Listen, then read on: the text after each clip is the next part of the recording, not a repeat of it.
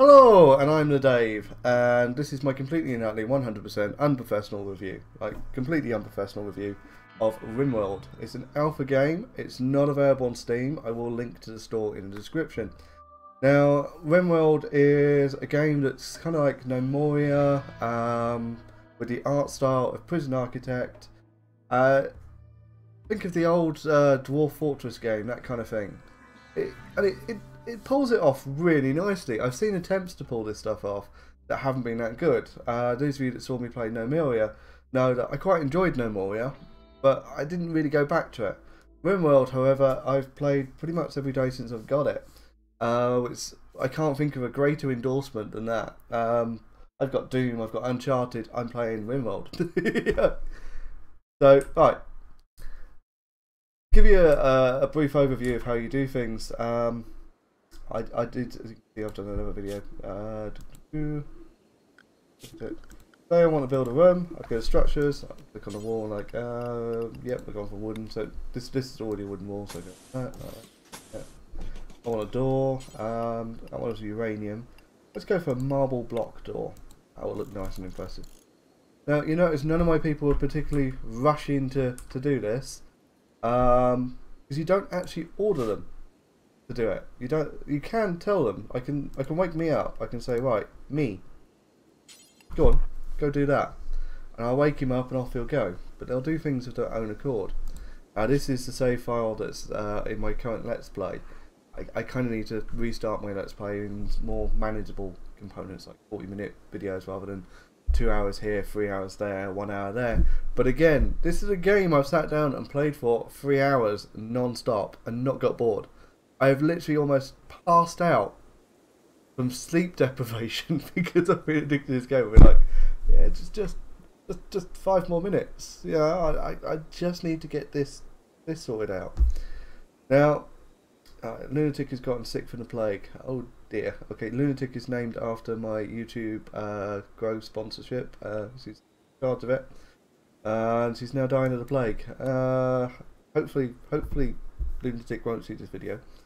I did notice in the last video, last attempt at doing this video, she wandered over and she put on a hat, which was a monkey hide hat, monkey hide cowboy hat.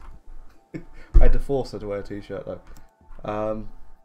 Each of these characters seem to have their own little tiny personality in certain things. They'll get on well with some people, they'll not get on well with others.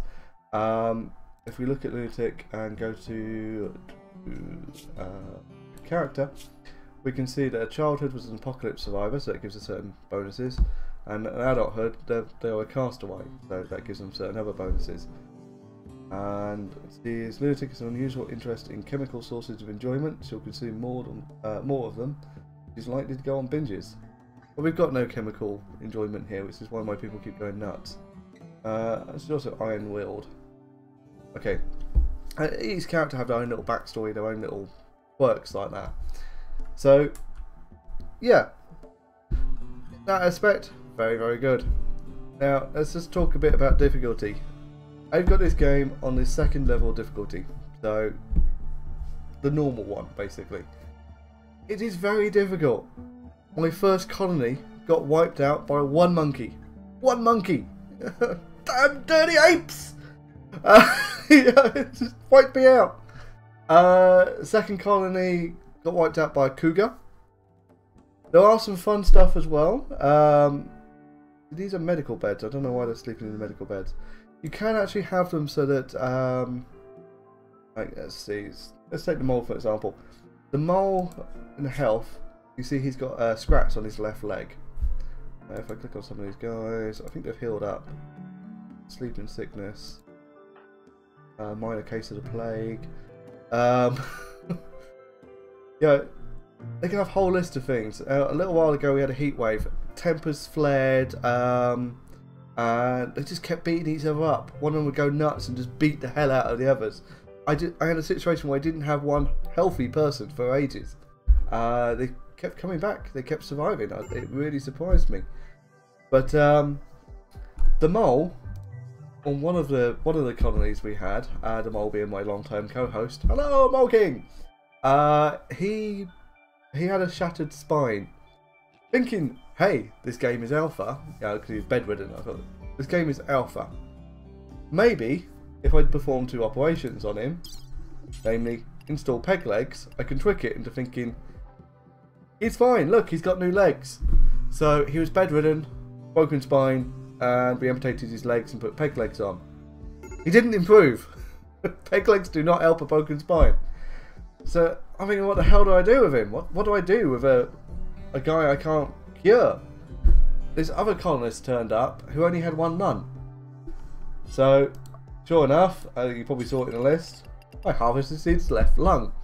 It sat in a little box for a little while, and then eventually got put into the... What is he doing? Oh, he's cleaning under the bed. Mole's a clean freak. So, yeah. We put his lung in someone else, we used him as spare parts. I had a prisoner not too long ago who was very badly wounded. A group of merchants came to trade with me, so I quickly harvested his left kidney and sold it to them. You can be quite evil in this game. Not that I would ever be evil anywhere else. Okay, so let's give it a few scores. First of all, multiplayer. There is no multiplayer. It is multiplayer gone. No multiplayer at all. Okay, so can't score on multiplayer. Graphics. Now you may be looking at these graphics going, "Oh God, look how basic they are." They work. You don't need fancy 3D amazing graphics to make a game be good. You need gameplay, alright? Gameplay is higher than graphics. A lot of people don't seem to understand that. That said, this graphic style really works for it. I like it. Yeah, I like the graphic style of Prison Architect, which this is pretty much identical. It also means they can add more resources to the game, a lot easier. They can add more items, because adding graphics is pretty easy. Mods will be able to add a lot more stuff to the game, because yes, it has mod support. That's a big plus to my opinion, because you can really boost a game by having mod support. I find a lot of modders can come up with things that developers don't even think of. So it's good.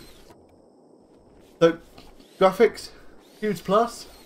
Gameplay, love the gameplay. It is really difficult. Like I say, 1 monkey, not even an educated monkey. It was a berserk monkey, and it beat my colonists to death. We had guns, we had knives. It used its tiny little monkey paws and its tiny little monkey teeth. But it slaughtered all of my people. So yeah, it's a difficult game, but a lot of people love the challenge, and I don't think it's too difficult. So, yep. Cool. Thank you, BFC Woods. Even though I'm not actually live streaming right now. That's my 100th follower. So just hit me. Yay! Live while doing a review. 100 follower on Twitch. PS Woods, thank you very much if you watch this video. Yay! Okay, I'm going to wrap up this video there. Let's wrap it up on a high note. I just noticed that particular monkey had its left shoulder and left leg bitten off. Oh. Poor monkey. Although, monkey killed my colony, so I've got a slightly low opinion of monkeys. Yeah. Oh, I will also say that in this game you can put humans in your freezer and then cut them up for meat and make food out of them. And I'm pretty sure someone has got a... Yeah, there we go. Luckwin, one of my long-time viewers, got a human leather cowboy hat. We don't talk to him much. Anyway, enjoy if you can afford the game, because it is a little bit pricey for an early release. That's the only real negative I have against the game. A little bit too pricey in my opinion. But if you can afford it, buy the game. You're going to love it. It's worth every penny. Goodbye.